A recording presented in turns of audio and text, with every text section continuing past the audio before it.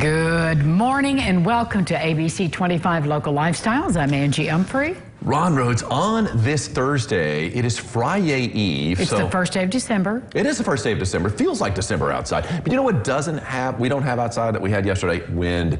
Big wind. We've got a little bit of wind out there, but not much. Not bad. What's the feels like temperature out there? Feels like pretty much what you see is what you get. The problem is what you get is still pretty cold. You know, you look at the thermometers, you know, like when you have that big wind, you look at the thermometer, you say it's 35. I can deal with that. You get out there and it feels like 20. It's like, I don't want to deal with this. It's sharp, isn't it? Yeah, that was yesterday. Sharp. Today it's like, it's still cold enough even without the wind. So well, it's December. Today is the beginning of meteorological winter. Oh, it is. The three coldest months of the year: December, January, and February. True. Meteorologists like to break it up in months.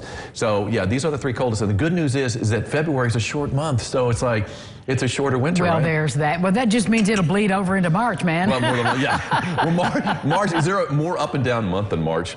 No. I mean, you'll get up to like 75. It's been kind of crazy. Then it'll go right down to like 20 or something. These last few weeks have been kind of nutty. I know, and I said this to Joe, though, earlier. I said, you just go back to late September, the last like week and a half of September, all during October, and the first solid 10 days of November, we had some of the best weather we've ever had in my life. And I've been around for a long time. So I'm not going to complain too much about this because I know we had it good for a long time. It was a good run. It was a good run. Color. Coming up today on the show, this Saturday, you can really get in the spirit of the season with the Downtown Evansville Christmas event. Adam Trinkle is right over there in the red chair, ready to tell us all about it. Holiday furniture shopping got lots easier at Charlotte's Furniture. Let me tell you what a selection they have.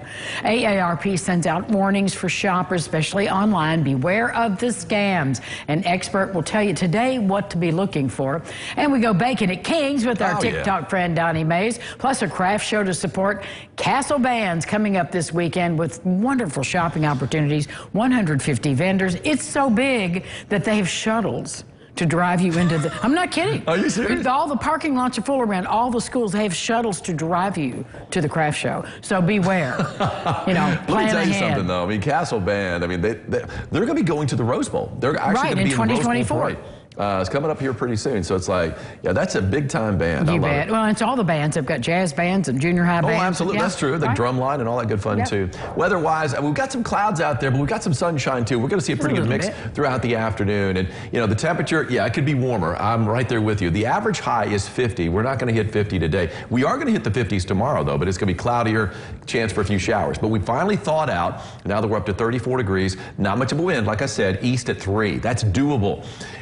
Angie, will you be out power walking today, or is that still too cold? What's your power walking temp that you like? You know, I could do 35 without wind. Yeah, that's what we got. Because, you know, once you get going, it's hard the first, 10 minutes. Yeah. But after that, it's not bad. But the wind gets me. It really does. We've got the Santa 5K coming up this weekend. So it's going to be on Saturday morning. I will say this. It's the Rotary, The Rotary, yes. Yeah. But what we got, it's like, it looks like that front's going to move through before the race. It should be by 6 o'clock. We should see the rain out of the way.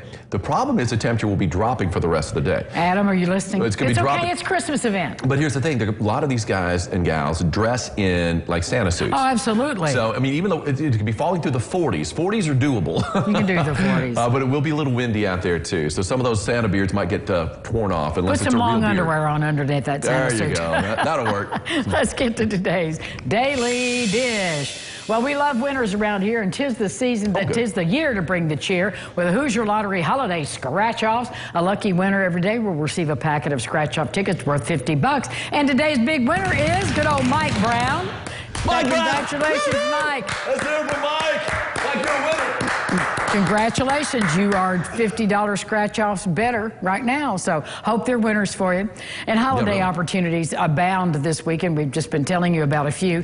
Head up to Princeton this weekend for the 2022 Snowflake Christmas Parade. It's a big one. Oh, cool. They planned so long to get this. The theme this year is Christmas at the movies. All right. So, you know, all the floats and the bands will be playing theme songs from movies, and the floats will begin to roll out at 5. This is a lighted Christmas parade. I love lighted. Don't you? Yes, the one in Owensboro they have every year. So wonderful. They've already had it, I know, but had them at night. Well, the mayor will kick everything off by lighting up the courthouse before the parade, and after the parade, you'll get to visit with Santa himself. And if you want to know all the information about this, you can go to Gibson County Visitors and Tourism Bureau and see the whole schedule of activities. But I know this is going to be great. And again, we love a lighted evening parade. Yeah, we really do. And Princeton has such a really impressive courthouse. Doesn't it? That whole square. Yes. That whole square is a very impressive area. And yeah, that's what I love most. And like I said, these Christmas parades at night, I know it's colder. I know it might be tougher on the people looking, but it looks so much better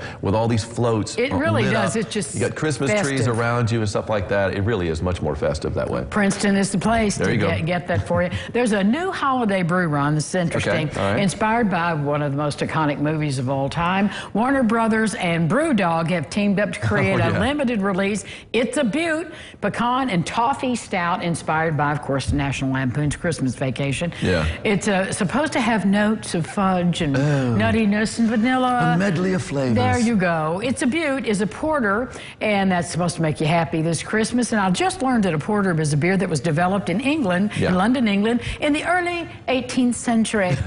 So, You're not much of a porter drinker. I'm not a beer drinker, but you can go to BrewDog website online to see what that's all about. Well, that sounds pretty cool. It's not a nutmeg Pepsi. I've been thinking about that all day. Although, seriously, I'm not a fan of flavored beers either, though. So, but I don't drink a lot of beer either. I'm like you. And I'm not I like just like regular stuff. I don't know. I don't want to sound bland. The problem is when you have drinks like BrewDog's an alcoholic drink. I mean, you have alcoholic drinks that taste really good. That is, you could go over that is bad news. Go a bridge too far. Yes, don't do it. You're drinking it like it's Kool-Aid. Next thing you know, your legs are jelly. So next thing you know, I hope you're calling someone to drive you home. That too, yes, absolutely. More holiday fun coming up. Adam Trinkle is here. Downtown Christmas.